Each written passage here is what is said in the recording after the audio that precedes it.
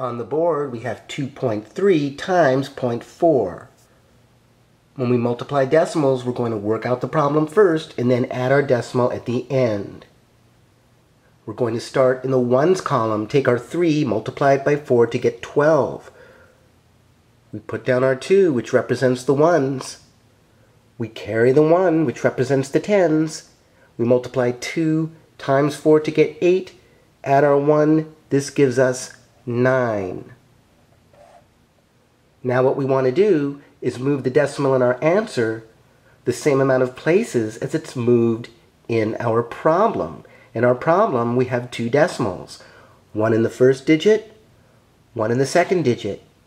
In the first digit, the decimal is moved 1 place to the left. In our second digit, the decimal is also moved 1 place to the left. That makes 2 places total. So in our answer, we want to move the decimal 2 places to the left.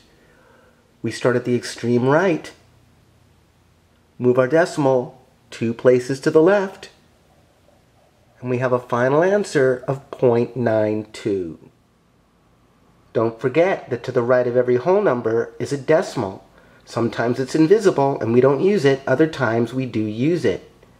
So when we're moving our decimal and our answer, we're going to start at the right of the ones column where we have our decimal. We move it 2 places to the left to get our final answer of 0.92.